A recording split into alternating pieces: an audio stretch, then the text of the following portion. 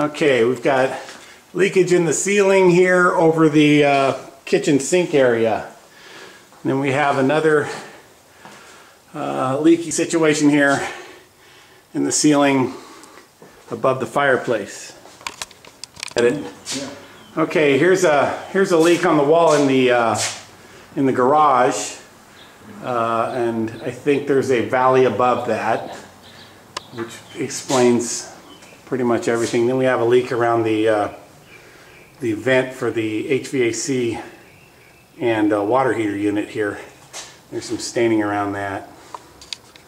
So we'll go on the roof and see what we got. Okay, these are the valleys above the garage area. This is the opposite valley from where the leak was. It's got debris in it. It's a single crown valley. Again, debris in. You can see the debris down under the tile in the valley. So we've got some pretty major blockage in here.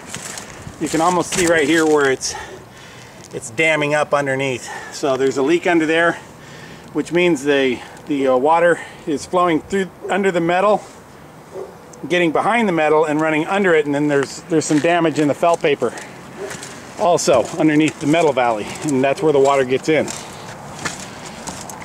been repaired. Somebody's repaired this in the recent past. Here's where the kitchen leak is. We've got mastic that's cracked. I see this every day around the plumbing pipe that comes up from the kitchen sink. That's a simple fix, very easy. And then we have the chimney flashing. That's the same as the valley. You get blockage and debris down in the flashing of the chimney, and it dams the water and it reroutes the water and it bypasses the flashing. Really hard to see here because it's tight. The tile's real tight to the chimney, but it's guaranteed blockage underneath the tile in the flashing. Okay, the other issue was the hot water heater vent, and you can see debris blockage in there. Real simple, easy, inexpensive remedy for that. We just pull a couple tiles out, clean out the flashing, reshape the crimped edge under the tile, and put it back together.